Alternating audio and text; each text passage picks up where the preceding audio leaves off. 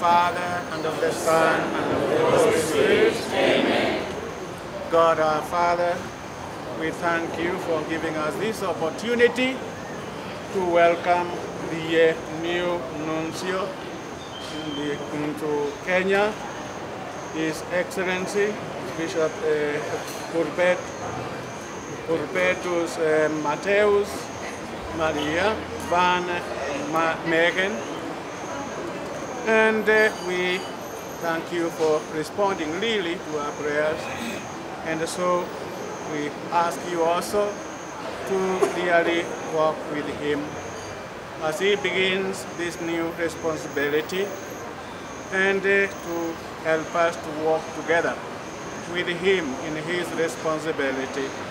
Being a representative of the Holy Father, we may be able to do all what is in line with our identity and with the mission that we have, all of us, be it as ordinary Christians or as the priests and deacons, and as bishops and archbishops. And so that working together, we may be able to make the presence of the Lord be felt in our country.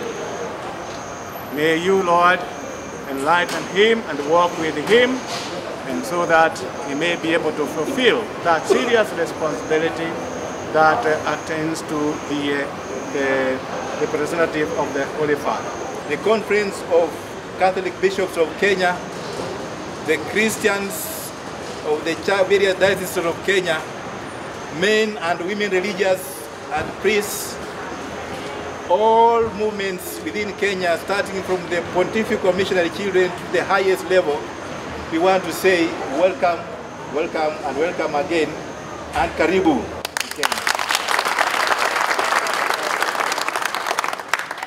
We shall promise and assure you that we are going to work together so that the Word of God will continue in its momentum of evangelization within Kenya. So thank you and welcome here, and we want to encourage you and to give you that support that you continue visiting all the dioceses in Kenya to know where Kenya is and how Kenya is and who Kenyans are. We are just a sample of it. You know, this whole welcome is overwhelming for me. This morning I left because I was nuncio in Khartoum. I left the city in chaos, as you may know, and come here, and it's like another planet for me. By the way, also the temperature.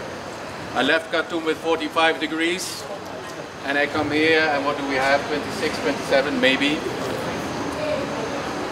I really look forward to come to know you more. And His Eminence was speaking about enlightenment, and that is really what I need. The enlightenment of the Holy Spirit in order to do my work. Because if there's something that I've learned through the years is that on my own I can do nothing, but with God everything is possible. And many times you might think, how am I ever going to do this? Kenya is an important country. The Church of Kenya is important in the world church. And the Holy Father has put me here, and I scratch myself behind my ears and I tell myself, how am I going to do that?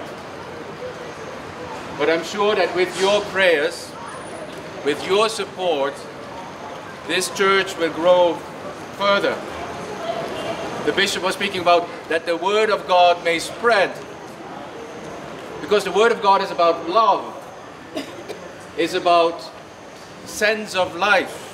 And as you were singing, you expressed that by yourself with your heart, that that Word gives you life, gives you, I would say, nearly extra life, more life than others. And that is what we stand for. And that is why always and again we reflect on the Word of God, and it's always and again that we receive the Holy Sacraments, that we receive the body and blood of Christ, in order that that heart of Jesus will beat also in our own hearts.